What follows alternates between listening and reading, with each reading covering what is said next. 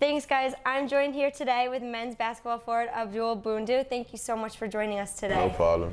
All right, so let's get right into it. So what's it like coming from far away and, adjusting to life here at Quinnipiac, especially as a D1 athlete? It's a little different, Things do move at a faster pace for me every day. My life is basically scheduled around basketball. So anytime I have something to do and they tell me I have to be at this time, I just have to stop what I'm doing and go ahead and, attend to whatever they want me to do. So the pace is a little different, like I said, but it's something I've gotten used to over the past year and a half. So. Right. Do you get to see your family ever? Do you have friends come visit you? How do you communicate back home? For me, it's just via phone call and FaceTime. Honestly, my parents are actually pretty busy this year. Last year they made a game, and I was excited to see them. This year they weren't able to make a game, so they're just busy there because they have to work on their schedule and then try to find the space in my schedule to fit them in it. So we just keep in touch. My mom texts me every morning, sends me like a motivational quote. I speak to my dad here and there. I started texting my little brothers more and more, because one of them is about to graduate from high school. So, and as for my friends, I have a friend that attends school in math, so I was probably planning on going up there the week of the 22nd to celebrate her birthday with her. So I try to keep in touch as much as possible, but most of the communications between me and my family and my friends is either FaceTime or just text messages. That's great. So there was an article written about you, and it talked about how you came to America at a really young age. What was that like for you? Different, because it was a shocking experience because the whole thing, I didn't know what was really going on. Honestly, I was just in my house at the moment. Uncle told me, wake up, it's dark, like damn near like 2, 3 o'clock in the morning. And it was just a lot going on. Next thing you know, I'm going from Sierra Leone to Senegal, from Senegal all the way to the United States.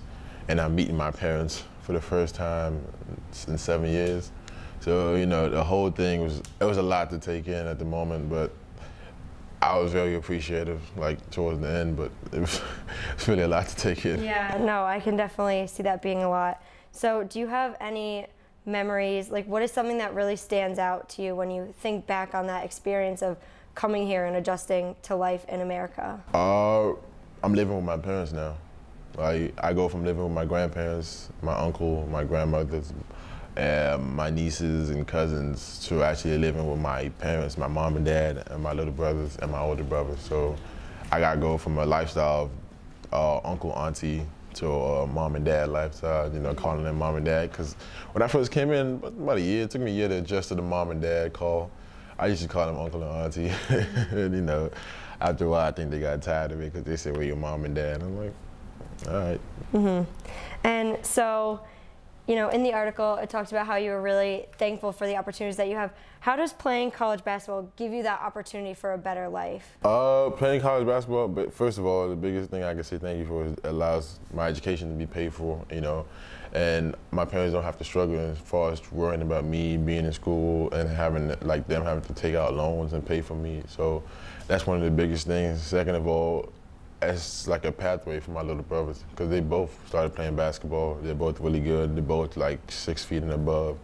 So if they can do the same thing I'm doing, that saves less work for my parents in order, because it was a struggle enough to get us over here. It was a struggle to maintain everything that we have now. And me growing up, the least I could do to say thank you was to try and find a way for me to go to school without them having to worry about it. And basketball was my only leeway. And every day I thank my middle school coach for pressing me like, hey, come play basketball, because I didn't start playing until 8th grade.